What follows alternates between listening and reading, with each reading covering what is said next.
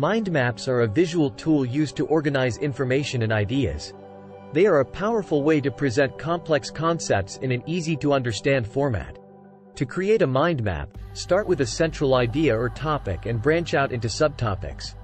Use keywords, images, and colors to make the map visually appealing and memorable. Using mind maps for presentations has many benefits.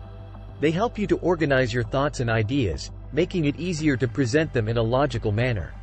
Mind maps also engage the audience by presenting information in a visually appealing way that is easy to follow. They can be used to summarize key points, brainstorm new ideas, and even as a tool for collaborative work.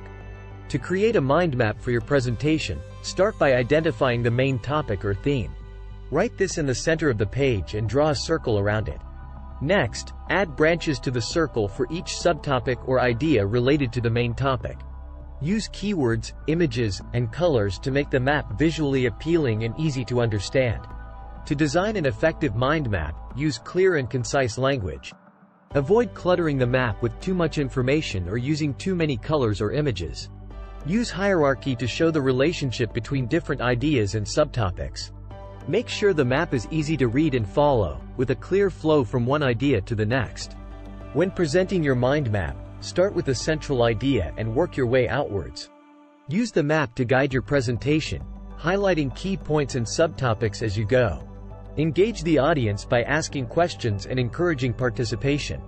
Use the map to facilitate discussion and collaboration, and be prepared to adapt your presentation based on feedback. Mind maps are a powerful tool for organizing and presenting information in a visually appealing and easy-to-understand format. By following these tips and guidelines, you can create effective mind maps for your presentations and engage your audience in a meaningful way. Thanks for watching. Like and subscribe, and we will catch you on the next one.